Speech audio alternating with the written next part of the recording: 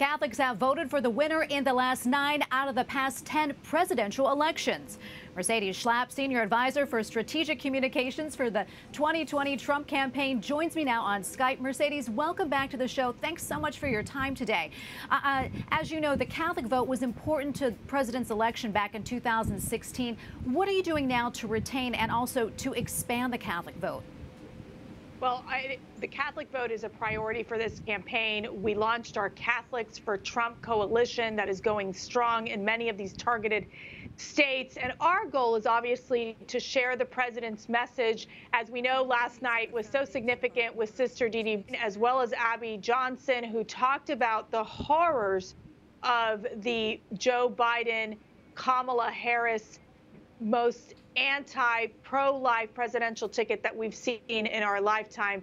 So Sister Didi was, I think, so inspirational for so many of us, someone who serves the underprivileged, has been such a voice for the unborn, and talking about the need to reelect President Trump because he is the most pro-life president that we've seen in our lifetime.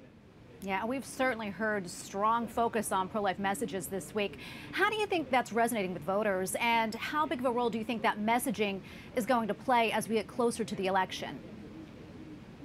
Look, I think that there's so many of these different areas that the president is focused on. Obviously, his appointments of constitutional judges to the court has been critical. His 2 Supreme Court justices, as well as we know, Brett Kavanaugh and Neil Gorsuch, were such significant picks. And we know that the Supreme Court is in a very delicate balance, and it's why we need a president like President Donald Trump, who understands that we need strict constitutionalists on the Supreme Court, on the federal bench. And I think that's going to be one of his legacies for generations to come. As well as, obviously, the president has been a staunch supporter of religious liberties and on working on ending persecution of Christians abroad as well. So for the president, he really has focused in not only domestically but abroad on how we can ensure that we can protect our religious liberties, something that we know that Joe Biden and Kamala will not protect.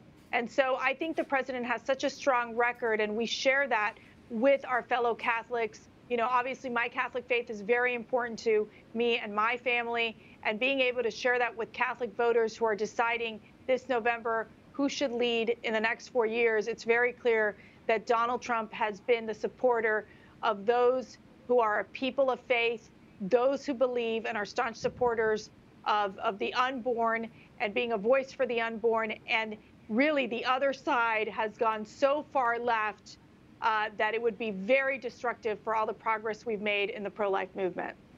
Mercedes, we have less than about a minute left, but I want to ask you this quickly. Let's talk about women and Hispanic voters. How is the campaign speaking to them? Well, we have this big pink Women for Trump bus. I've been on it, going to different targeted states. What I'm seeing on the ground is great enthusiasm by women, many of them running these field offices, many of them volunteers, making phone calls, knocking on doors. We're also doing the same thing with the Latinos for Trump. We have a very strong coalition there, in addition to Black Voices for Trump. And what we are seeing is huge enthusiasm for this president in the targeted states. We are going to keep talking about the president's strong record in helping women, in helping minorities achieve their goals. We've seen more opportunities for these groups than we've seen under when Biden was in power and his administration. Under Biden, we saw the weakest recovery since the Great Depression. Here, what you have with the president is someone who understands how to build a strong economy, how to ensure people can get back to work, and continue to combat the coronavirus, which we know has impacted all of our lives. Mercedes, thank you so much for your time. We really appreciate it. Mercedes Schlapp, Senior Advisor for Strategic Communications. Thanks again. Thank you so much.